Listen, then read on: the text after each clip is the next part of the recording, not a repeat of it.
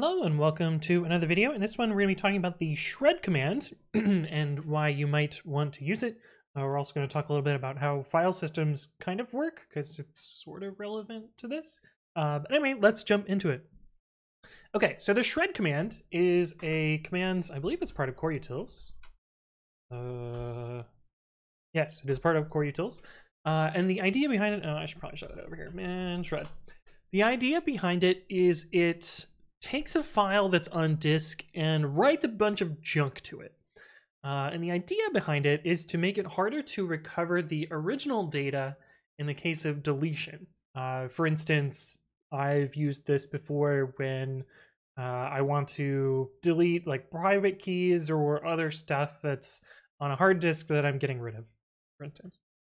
Rather than just deleting. And the reason that it's a little bit different than just deleting is file systems are pretty lazy. Now, modern file systems are a little bit different, but you can kind of imagine a file system as looking something like this, where there is a table of blocks up at some part of the disk, a fixed part of the disk, and these are usually like numbers that point to a particular block on the disk, let's say block 20 or whatever. And these numbers also have like file name information and other some such stuff like that. And so you might imagine if you have your, I don't know, private key sitting over on this block sitting somewhere. So I don't know, or say blah, blah, blah, whatever your key is. This little block inode pointer thing here is basically just pointing to this actual location on disk. And when you delete a file, it basically just deletes this pointer here. It doesn't actually delete the contents of the file. You can imagine it's just exit out. That way it'll be easier to understand. Oh, that's not an X. So when it deletes it, it basically just deletes the pointer to the data. The data might still be there on disk. And so this allows you to potentially recover deleted data by searching through the raw bytes of the data and picking out stuff that looks like a private key or some such like that. And so what shred does is shred takes this file and writes over it in place. In theory, destroying the data, or at least making it harder to recover from just reading direct bytes from the disk. You would have to use actual forensic tools and fancy stuff that would cost a lot of money to recover rather than just easy stuff like looking at the raw bytes on disk.